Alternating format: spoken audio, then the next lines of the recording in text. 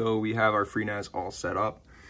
Put in a cheap GeForce 8400 GS graphics card in there just so we can have some video out. But we have our 3 hard drives up top in our drive cage with that 90mm fan, then our 1 extra drive down there. So you're going to be able to run a RAID Z2 configuration with around 11 terabytes worth of storage, or a RAID Z1 with around 17 terabytes. So I'm probably going to do RAID Z2 just for that extra redundancy. But yeah, it's looking really, really good. Now we're just going to set it up downstairs, plug it into the Ethernet, and then set everything up in FreeNas, set up the pool and the data set, and then see what kind of download speeds we get to the NAS. So lucky for me, our basement's unfinished. So I ran an Ethernet cable, Cat 6, from our router upstairs down to the basement. So now I have, 10-foot Ethernet cable down here that we're gonna run for the NAS. So the NAS is gonna be downstairs, out of the way of everything. Nobody's gonna hear the noise, nobody's gonna have to worry about that. So I'll get it installed down here, set everything up, and then we'll go through the actual configuration and everything in FreeNas. And we are booting from downstairs. We have our PC set up, raised off the ground, and we're just booting here. So once we're all booted up, I'll show you guys that we're connected to the internet, and then once we do that, actually go upstairs, connect to the web interface, and start setting this guy up. And there we go. We are all set up, connected to our static IP. So yeah, I'll run upstairs and start setting this thing up. So here we go. We can see all of the computer stats here. Temps looking good. Memory utilization pretty low. Still having the same issue with bandwidth though, showing continuously looping. So we're going to pools, we're going to add a pool, create a pool, and then you can see our 4 drives. We're going to name the drive pool data. Going to select all of our drives, select RAID Z2 as around 11 terabytes. If we go to RAID Z1, it's around 16 terabytes, but we're going to select RAID Z2, create the pool,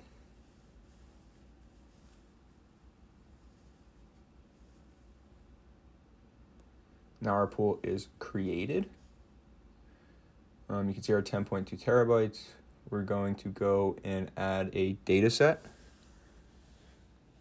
So now when we added the data set, we are just going to name it dataset 1.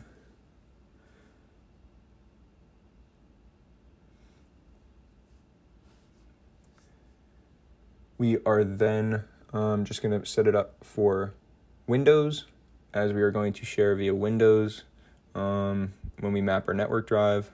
Save that. Now you can see we have our dataset 1 created at our 10.2 terabytes. And next step is to edit permissions on that. So we're going to change the permissions. I already set up a user under my own name. So we're going to change the user to Josh, so that when we map the network drive, we log in using that username and password.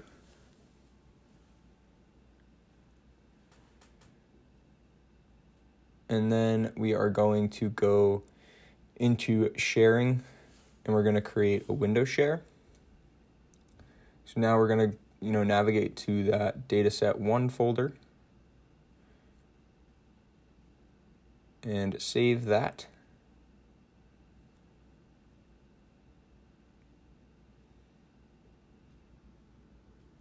But I'm actually going to go back in and re-edit that and change the name from dataset 1 to NAS for when we map our network drive. We're going to change that, save it.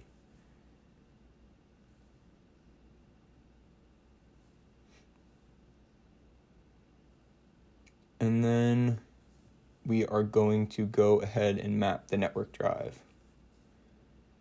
We're going to open File Explorer, map a network drive, type in the IP address along with the dataset folder, which is NAS. We're going to save that. Pick whatever drive letter you want. And we're going to then enter the password for our username, Josh, which is now what that shared drive is under. Click yes, and there you go. We can see where we're connected, and we have our network drive mapped. So next step is just to go ahead and actually look, make sure we see our 10.2 terabytes, which we do.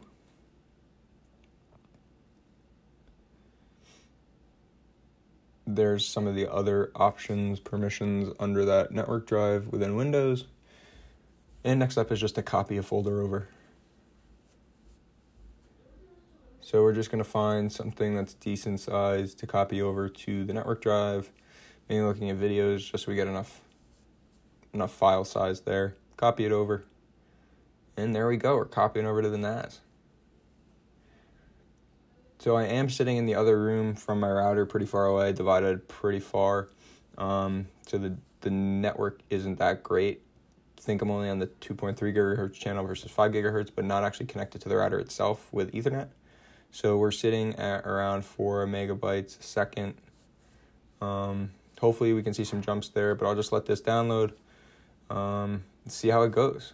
So there we go, guys. Still sitting at similar speeds, but looking really, really good. This was actually a really fun video getting to put together this NAS, get a little bit familiarized with FreeNas, and I think it'll really help out around the house being able to download to that wirelessly rather than, using some external hard drives and stuff like that.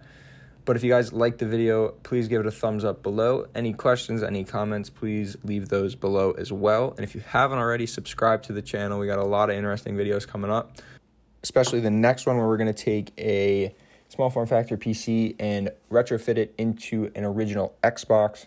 It's going to be really, really cool. So definitely stay tuned for that one. So I will see you in the next one.